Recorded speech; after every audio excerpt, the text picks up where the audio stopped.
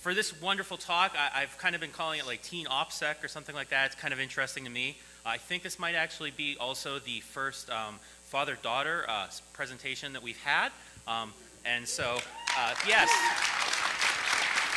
Yes, so again, welcome to Russell and Samantha Mosely. Thank you, thank you. All right, we're going to jump right in. Samantha? Yeah, hello. So my name's Samantha. I'm on Twitter @Prodigy. So right now I'm a junior in high school.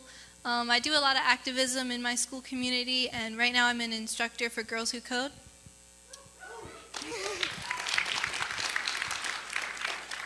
My name's Russell. Smoke 'em on Twitter. So I'm a CISO at a federal contractor in Maryland. I have about 20 years of experience, actual hands-on experience in IT ops and SecOps. I'm not a business CISO guy. But I know you want to hear Samantha talk, so we're going to jump right in. We're also both organizers with BSidesCharm and the Blue Team Village at DEF CON. We are not experts on obfuscation, so we read a few papers and books about the subject after this talk was accepted. We're going to have a few references in our last slide. We just wanted to make sure we had most of the termination correct. So this talk really came about because last summer Samantha was talking with a friend of mine at a conference about how her and her friends share access to all of their Instagram accounts. And he was kind of like angry about it and amazed and blown away all at the same time and was like, you guys should really do a talk about that. So that was the inspiration. He thought that the OSINT folks and general InfoSec community would find it an interesting example of obfuscation. So I'm going to give a little bit of background on obfuscation, and then Samantha's going to explain the process, and I'll wrap up with some conclusions. We're probably going to use the whole 20 minutes, so please hold your questions till the end if there's any time. All right. For a little background, these are some of the things that we think we teach our kids about cyber hygiene and social media. Things like installing updates and patching your devices, taping over the webcam when you're not using it right, using strong passwords, and stranger danger stuff, like setting the privacy settings as restrictive as you can, limiting your posts to friends only, being cautious about like friend requests, not accepting them unless you've met the person first in real life. We also try to teach them that what goes on the internet stays on the internet, so think before you post. And this is getting more important all the time. So nowadays jobs are actually asking you to disclose your social media accounts for them to review them before they hire you for a position. And we were talking last week, and apparently colleges are doing this now too, where they're kind of like, they're searching social media for students and seeing if they're posting anything that, you know, is inappropriate or they don't want to reflect the school. So, you know, it's getting more important to be careful about what you post on social media. What have our kids learned from us? Samantha? So as always, kids are seeing things a little bit differently. You know, we've been raised with the technology more around us. A lot of people were telling us you should link your Instagram to your Facebook, to your Twitter, to your Snapchat. But if you do that, then everyone knows who you are on every single platform, and you can't have multiple identities. So we've kind of stepped away from that, and also we're trying not to be obsessive over our followers and over what we're posting, so not posting all the time everywhere you are, making sure that when you do post, it is good pictures and things like that. So when it comes to social media, as parents, we're also very concerned about our kids' privacy. Unfortunately, these basics aren't really enough when it comes to online privacy today because of metadata. There's more metadata out there than most people realize. Does anyone know how many fields of metadata there are for every tweet that's publicly available through the API? Anyone approximately know? Too many. Does anyone want to venture a guess? Around 60. It's more. Anyone else? 100. No. I've read 3 different numbers researching this. It's between 140 and 150 fields of metadata for every tweet. So it's a lot, right? There's a lot. And some examples of how metadata are generated and compiled here on the slide through chat, text, and keystroke analysis and language analysis of the things that you're writing. That's stylometry. Also object recognition and sentiment analysis of faces and objects and images. So nowadays analysis is being done on your photos of like, are you happy? Are you sad? Are you excited? If you haven't looked, if you have an iPhone, you can go into your pictures and there's a search box. And you can type in like car or ball and it will search through your photos. and it will find where it thinks there is one of those objects in your photos. And it's pretty good. It's interesting if you haven't looked there. So that's analysis that's being done on the images. Also, everyone knows that your GPS coordinates are tracked in a lot of apps. In addition, reverse geocoding can identify your location from the images and photos in the background. Even the apps installed on your phone can create a signature that uniquely identifies you.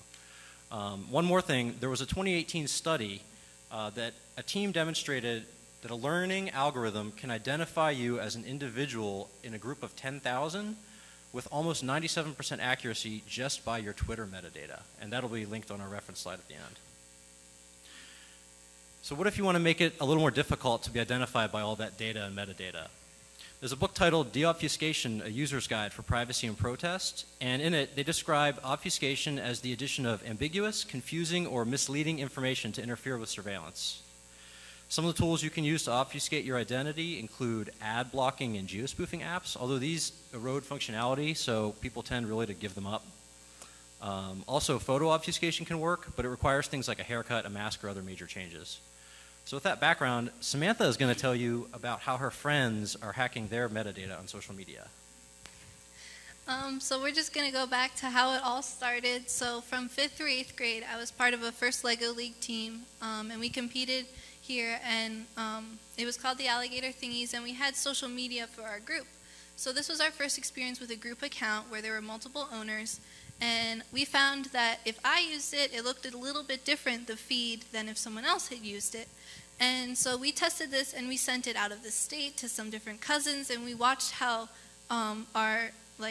what it wanted us to look at changed. So we're going to really focus on Instagram today, and not Twitter, because I know more about Instagram. So here are just some quick security tips from the Instagram website. Specifically, not to share your password. And our talk really encompasses what this tweet is all about. So yeah, they were talking about not sharing your password with anyone. So what if you do share your password? When you're out of when you're out of town, you give your keys to someone else so they can maintain your house. What if you're not online? You give your keys to someone else so they can maintain your account. So before we really dive in, we're just going to talk about different types of Instagram, because it was made known that these aren't really terms in the adult world, so these are what we're using. So first we have the Rinsta. People categorize this as your real Instagram. So this is pictures that you want your employer to see, your grandma, your family. These will be like homecoming, prom, your dog, baking, different things like that. Nice pretty pictures. And then you have the Finsta, which is more like the party side of you. Not as many pretty pictures. And you really restrict who's following this account so that maybe your grandma cannot find this online. And when people Google you, they'll find your Rinsta and not your Finsta. And there are many other different types. Like, you'll have your group account, which will be owned by many different people, so their name will be attached to the account. You'll have a main, which is like if someone Googles me, either my Rinsta will come up or my main will come up. Well, maybe not mine, but you know. And there'll be one owner of that account, and all of the posts are about them and their life. And then you'll have your private versus your public account. So a private account, you select who can follow you, so you have very good control over your audience. And then a public account is just open to anyone. So when they're looking on the Explore page, they can see your public account, and all of those pictures are open to anyone on the internet. So we broke what we were doing down into two very simple steps. So first, we have multiple accounts per user. So let's say there's me, and you can, in all of our diagrams, we maintain that the pink circle, that means it's owned by me. So my name is associated to the account. My email is on there. So I might have like 4 or 5 accounts, some for friends, family, work, school, advocacy, these different types of things. And then the arrow in our other diagrams, this is very important. So the arrow means that I'm the one signed into that account. So let's give me a friend. Oh, look, it's Swift. So let's say that they have 4 different accounts for various different audiences, and they're signed into all of theirs. So this is what we've seen is expected, but what if we change it up? What if we're signed into 2 or 3 of our own, and then some of everybody else's? So each account is being accessed, but maybe not by the owner. So you need a lot of trust to do this because you're giving someone else access to your account, access to your identity online. So you can see that I'm signed into 3 of theirs, they're signed into 3 of mine, but each account is being used. So let's give me some more friends. How about 4? So you can see that everyone has their different color circle, so that shows their ownership over their accounts. And let's give everybody 5 accounts, a Finsta, a Rinsta, a main, a public, and a private. And then generally you would have people signed into every single one of their own accounts. But what we're doing, we have everyone signed into 2 or 3 of their own accounts, and then 2 or 3 of everyone else's accounts. So this gets a little more confusing because instead of having, oh, I'm signed into 2 of Purple's accounts and they're signed into 3 of mine, it's mixed across the network. And then the second thing that we do is we'll have password sharing across our group because you can't access the account without the password. So I asked around to different schools and different communities how they're doing this, and we have some people will just have one master list, and it's basically just a spreadsheet with everyone's password in it, and everyone can see everyone else's password, which isn't recommended. So what they'll do is they'll just send the password to someone and say, hey, access this account, we need some activity here, and then just sign right out. What my friends and I do is a little bit different, so we rely on those magic like reset links when you forget your password. So this way you don't have to tell anyone else your password. You can, but you don't have to. So you just press forgot my password, and then it'll email you or text you the link, and then you just send that to your friend, and then they can sign in. And by doing this, we're able to send it far distances. So with our network that we have it in my high school, in other high schools, in other counties, in other states, and right now we actually have it in other countries as well. So how are we doing this? How are we maintaining this across all these different countries, all these different places, all these different people? So we have a really big system of trust because you can see if one person goes down, there is a chance that everyone else will go down. But we use the reset links to make sure that that doesn't happen. So you can set them in preferences so that when you send a reset link, it'll sign out of everyone else's account. And so if you press that and then you send the reset link to yourself, the owner is logged out of their own account, and only you have access to it. So if they mess up and they do something wrong, they post a bad picture, you can take ownership over their account. So people no longer do that because they know that we have power over their account. And we also have frequent communication because we're in high school, so we're using Snapchat, we're texting a lot, we're using Instagram, Twitter, all these different things. And so we're able to monitor each other, to be like, hey, what are you doing this weekend? You want me to post something? Oh, have you been active on mine? Are you doing anything bad? And then we're also monitoring the progress. So we're looking at different ways that Instagram spots our metadata, and we are testing to see if it's what's on a usual account and if it's different. So, as always, you have to have some rules. So we have 3. You only post when you're asked. So posting is the picture with the little caption. And so they'll send you the picture. So they want a picture of prom, you can't just take a picture of them at prom and post that. No, you have to wait for them to send it to you, and then you post it. Of course, we don't send the pictures over the same platform every time, because then people could track what we're doing. So sometimes we'll email it, Snapchat, we'll text it. We do allow anyone to like relevant posts. So when they're just going through the feed, they can like whatever seems like the audience of that account would appreciate. And then we ask that people avoid follow requests because even though there is a lot of trust, each owner should know who's following their account and each person should know what audience they're going to. So the way that we test if it works is we look at the Explore page. So you have your main feed, and that's like people you're following, their posts and your posts. And then the Explore page is people you're not following, but that Instagram thinks you should follow. So it looks at your metadata and it'll compile different accounts related to yours and to your activity. So here's an example from an account that is not in our network. So you can see that across the 2 different test states, they had the same recommended filters. So those are the filters up at the top. You can click them and it'll sort it. And then they also had like running in both of them and the horoscopes in both of them.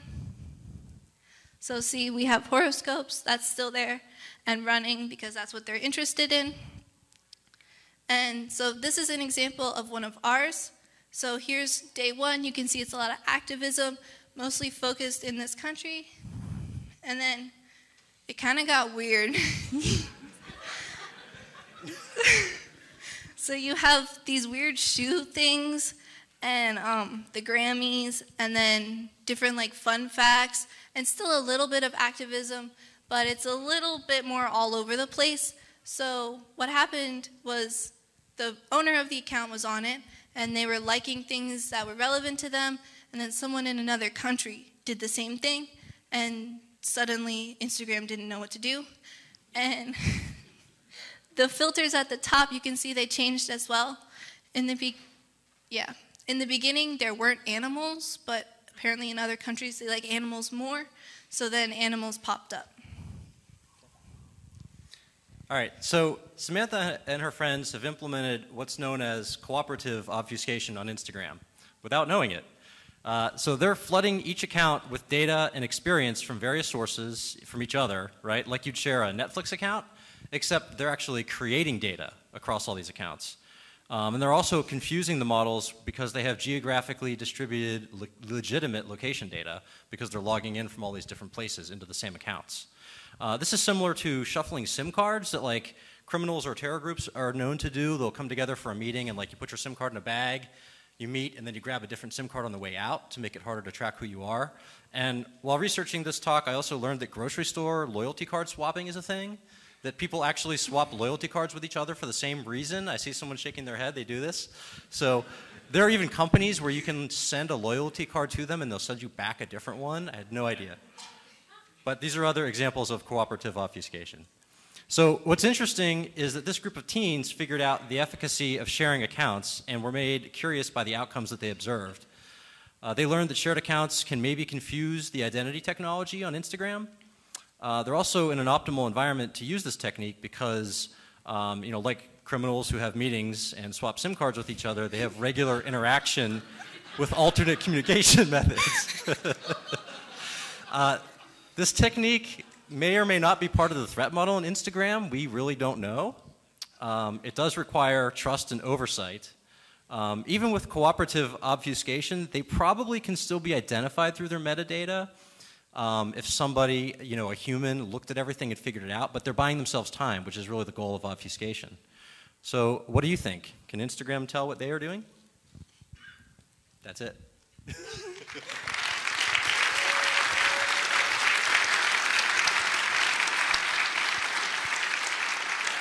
Do we have any time? We have no time left, but we'll be around if you'd like to talk to Samantha about this.